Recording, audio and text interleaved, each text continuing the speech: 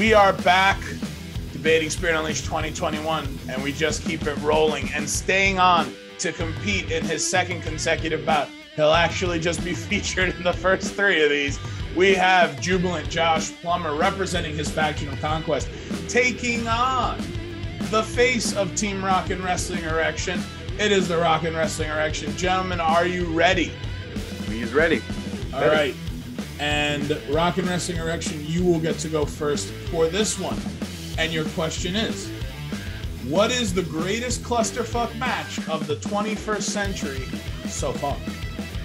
Okay, my choice, it's the only match that it's so fucked up that it begins with a glorified in-ring apology and it ends in a shoot. It's less than a minute and a half. It's a condensed clusterfuck. It's like a hardcore song or like a Bad Brains Ramones song, except it sucks. And that would be Sting versus Jeff Hardy, Victory Road 2011. Imagine being in the audience and watching that match. Imagine buying a ticket and you're waiting for the Icon versus one of the great tag team members of all time, and you get, two dudes in face paint, a born again Christian versus like some wannabe rock and roll star. You get this match.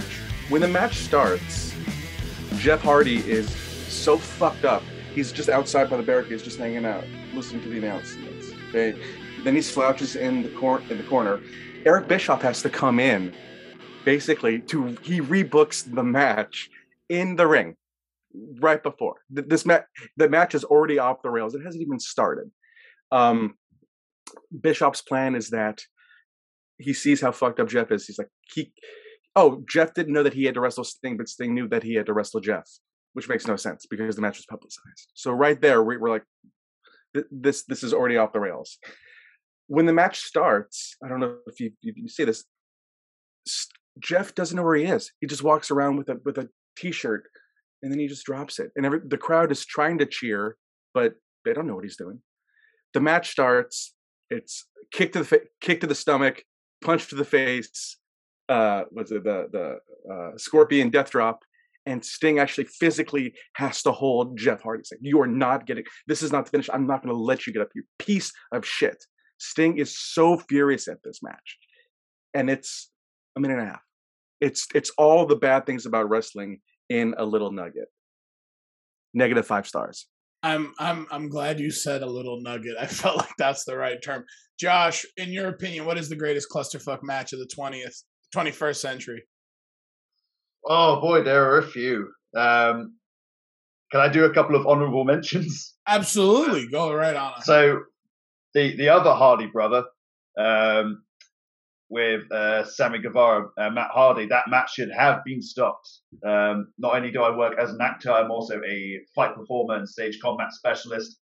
Our job is to tell a story, but also it's a safety aspect as well. I'd rather have a crap story and the fight be crap than someone badly hurt themselves.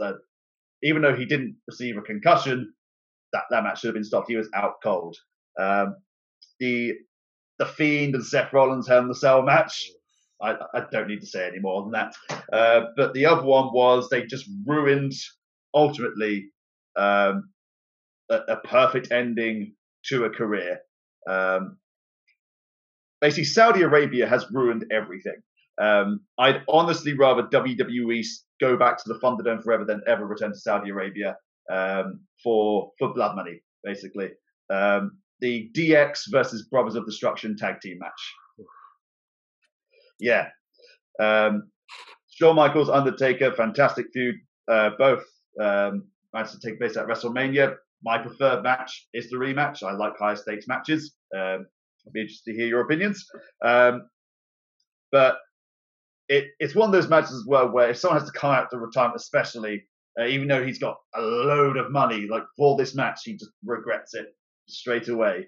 And you're working with, again, they're veterans for sure, but they really can't let go anymore. Like Shawn Michaels is the best part of that match.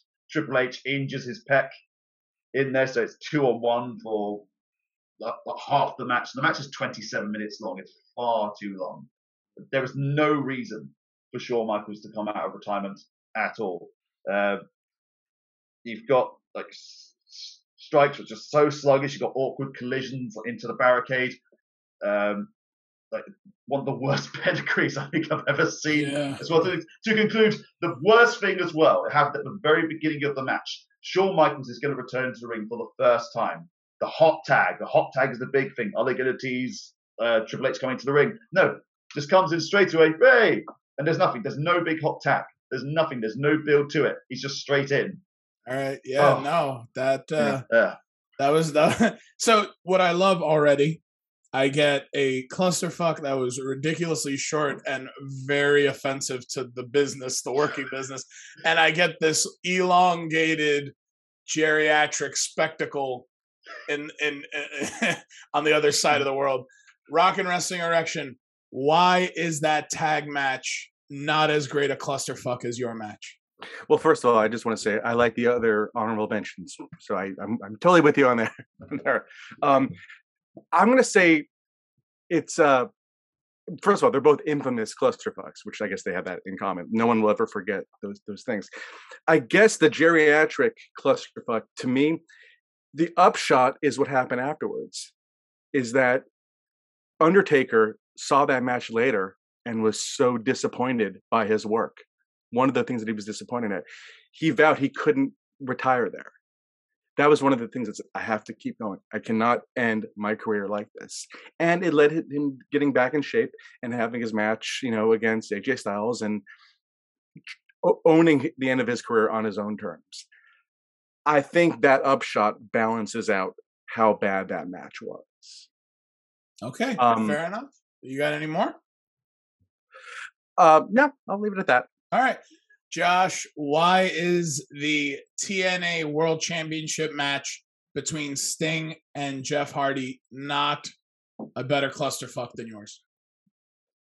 Firstly, you clarify it as a match if someone wasn't physically able to compete, even though it was advertised. And I guess similar vein as well, Jeff Hardy, he's had a few kind of run-ins, a few failed drug tests and misuse, all sorts, but that hasn't ultimately failed or that led him to his career to go downhill. He's always been immensely popular. They even did the angle where him and Sheamus, when they first, during the pandemic, just after WrestleMania, the whole hit and run storyline, they made something out of it.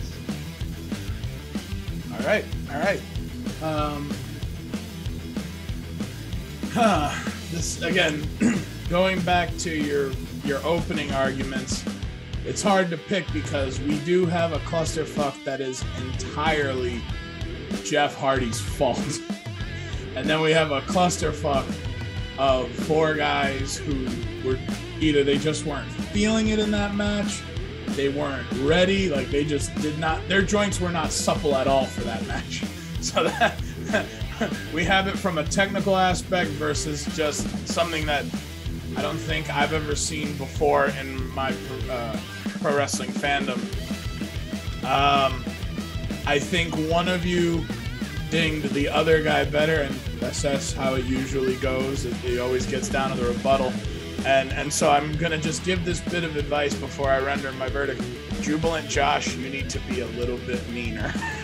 You need to be a little bit meaner because the Rock and Wrestling Erection was ready to talk about your match and pick it apart and somehow find the good in that Undertaker decided that his legacy would not go down with that match. He should have died earlier, to be honest. Yes, I think we can all agree to that, but